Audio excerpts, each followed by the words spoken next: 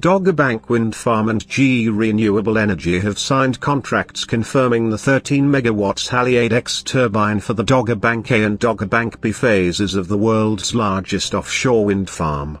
The contract award, which is subject to Dogger Bank A and B reaching financial close, includes an order for 190 Haliade-X 13 MW offshore wind turbines to be installed off the northeast coast of England, split evenly at 95 turbines for each of the first two phases of Dogger Bank Wind Farm.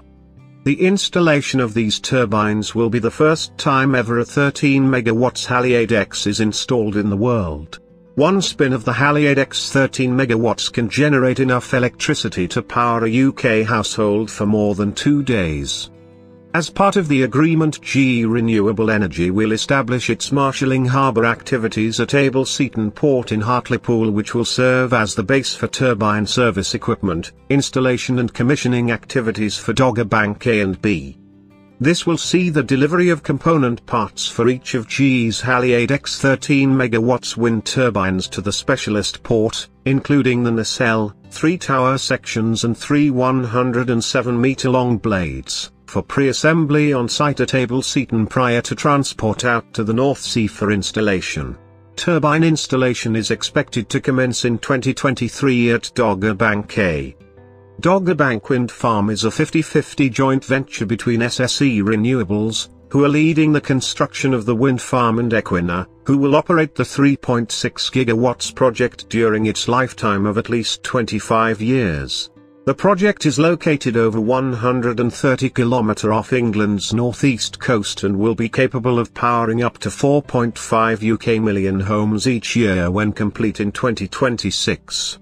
Due to its size and scale, the site is being built in 3 consecutive phases: Dogger Bank A, Dogger Bank B and Dogger Bank C. Each project is expected to generate around 6 TWh of electricity annually. Dogger Bank's 3 projects secured 3.6 GW of offshore wind contracts in the UK government's 2019 contracts for difference auctions.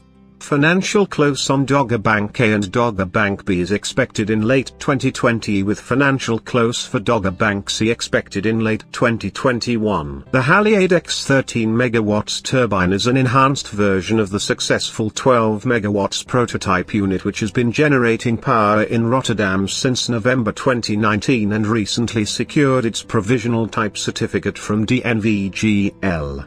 This prototype unit, which set a world record in January 2020 by being the first wind turbine to produce 288 MWh in one day, will start operating at 13 MW in the coming months as part of its ongoing testing and certification process.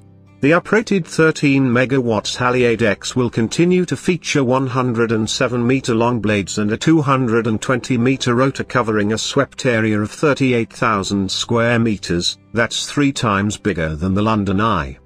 To install the turbines, the project will use the world's largest jack-up installation vessel, Jan de Nul's Voltaire. The vessel is taller than the Eiffel Tower, has a lifting capacity of 3,000 tons and is entering into service in 2022. The service and warranty agreements for the first 2 phases of Dogger Bank Wind Farm will account for around 120 of the operational and maintenance jobs that will be based from the Port of Tyne. In addition, GE Renewable Energy has also confirmed that it will establish its marshalling construction team activities at Able Seaton Port in Hartlepool.